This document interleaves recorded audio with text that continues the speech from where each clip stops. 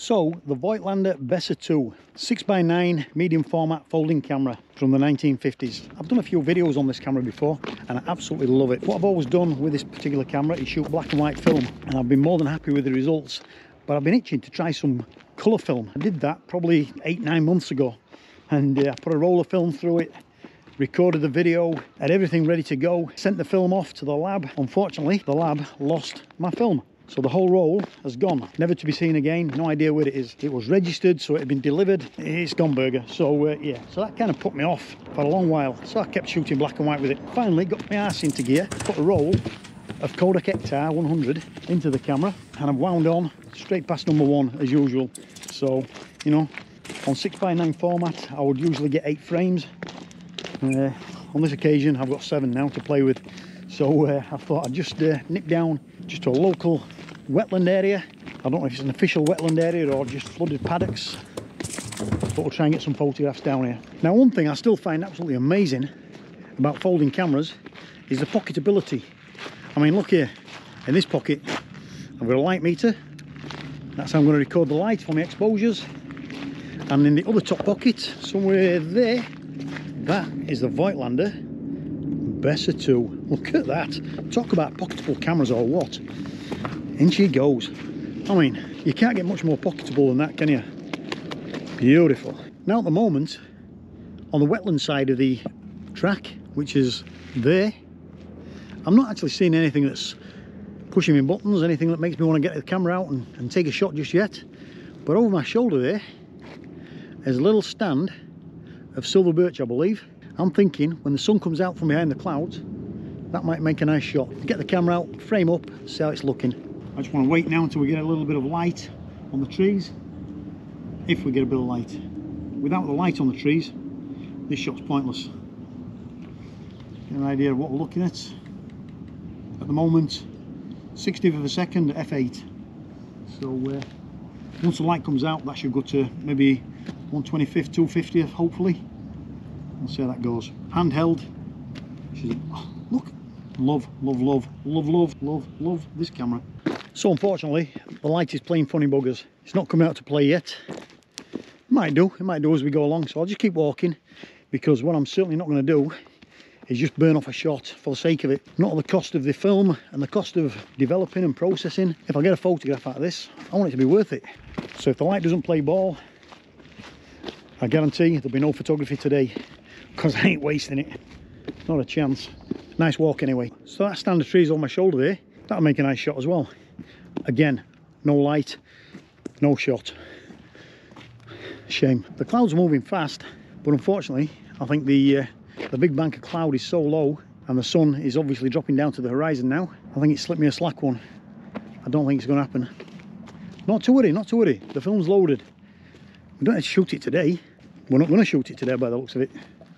We'll save it for another day. The joys of film photography. Now, if it had been a black and white film I got in here, I could have rattled off this film, got it done, processed it myself, had a bit of contrast, and made quite a dynamic little shot out of black and white. But now, colour, I've decided on colour. For better or worse, colour's the way we're going, but just not today. I'm itching to take a shot. That might make a shot over there. Actually, no it won't, it's crap. I just want to make a shot. Not that badly though. Well, temptation finally got the better of me. I had to take a shot, just because I love this camera. Anyway, so that's the shot I took over my shoulder there. The taller fence post in the middle there. I just had to angle the camera up a little bit so that that didn't get lost like that in the shadows. So I kind of raised the camera as high as I could, because I'm only a short boy. So I raised it just so it's sticking out of the shadows like that. And it makes, it's never going to be a winner, but it's a shot. I've made a shot. All right, as you can see, the clouds are rolling in pretty thick and fast now, so I think we'll pull the plug on that for today. Tomorrow's forecast is heavy rain all day, so I think that rules out tomorrow. Friday, Saturday, Sunday, fingers crossed. We might finally get through. 6 more shots on this roll of film. All right, see you later. All right, so we're about 5 days later. The sun has finally come out to play. Unfortunately, I'm working. So it's just timed it badly, and I'm desperate to get rid of this film, to burn off the last 6 frames. So I'm going to drag the Bessa along to my first job of the day, local horse racing meet.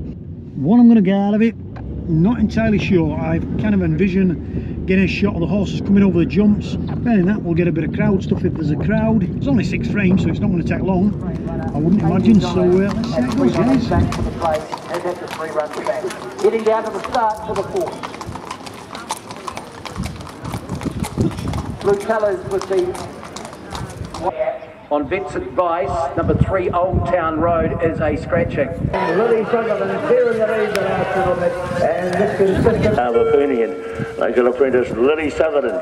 Too good here, quoted by McPhee from Catch Today. Joe. Aaron, looks like...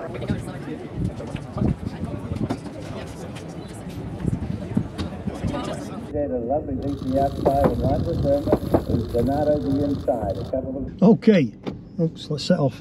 On the whole, I think that went quite well. Shooting the Bessa at the races, I think it went mostly okay.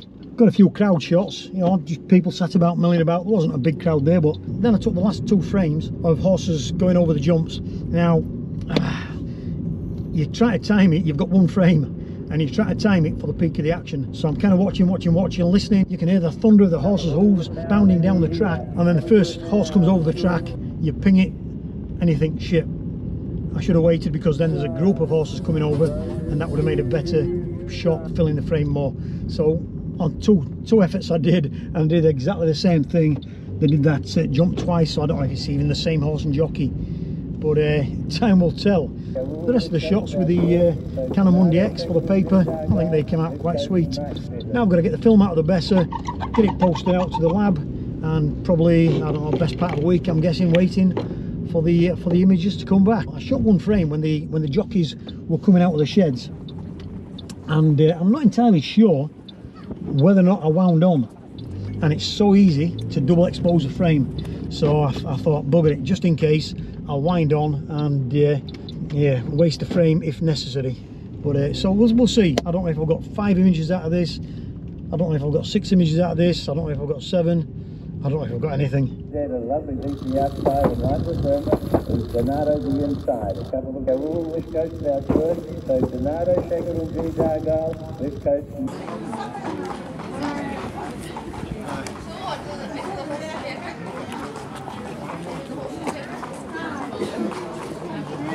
As they come to the stand double, their first occasion, they come to it now. Up and over the leaders go. Look at the second, they've all made it. No tears, a bit sturdy in the back. Big time kangaroo hopped over it, but it's still young.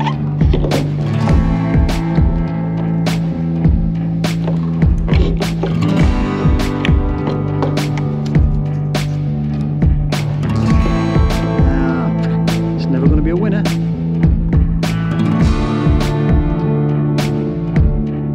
If there's a crowd, it's only 6 frames.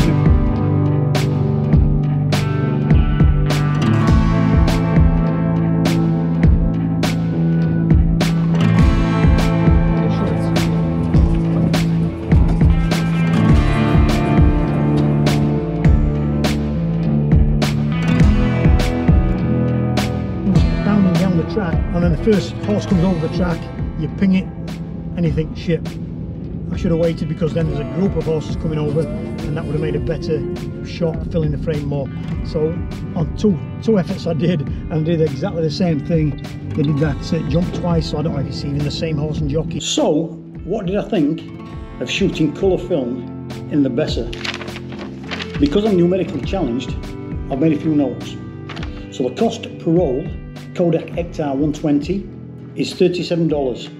In the Bessa, that gets me 8 frames. It cost me $7 for delivery. To develop and scan it, it cost me $20, to make a grand total of $64. Now, on the 8 frames I should have got from the Bessa, that would have made it $8 per image. Because I skipped straight past the first frame, so 7 frames is $9 per roll. On getting the scans back and processing them, there's only 3 images that I actually like.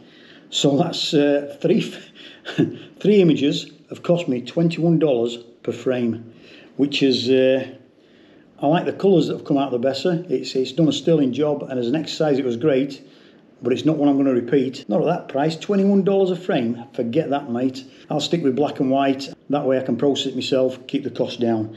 Alright guys, apart from that, was it worth it? I don't know. You only live once. If you got something from this, fantastic. All I got from it is an empty wallet.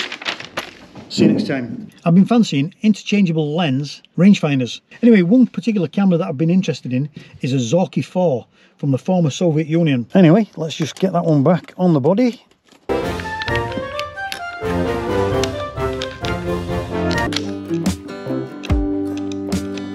Unfortunately, the front of the case looks like a gimp's codpiece.